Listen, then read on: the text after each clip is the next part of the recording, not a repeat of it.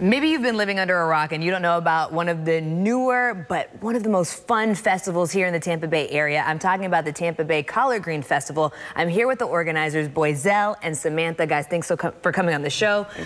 Maybe people haven't been on the first one or the second one. What can they expect in the third one?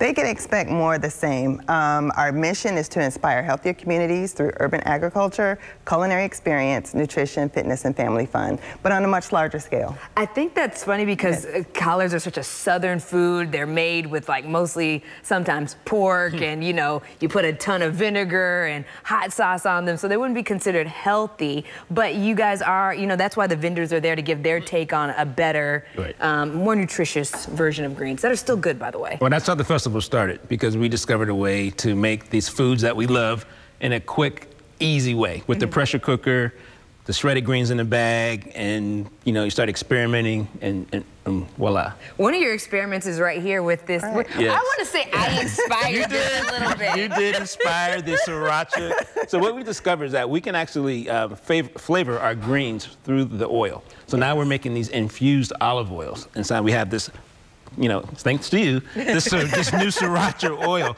and it's really great. It's got a nice little kick, but the olive oil, I believe, sort of takes off that bite, and it's a hit with people. And you also were saying that we can expect a guest chef here. Yes, we got a great lineup of chefs. Ann White, who we're particularly excited about, Chef Ann White.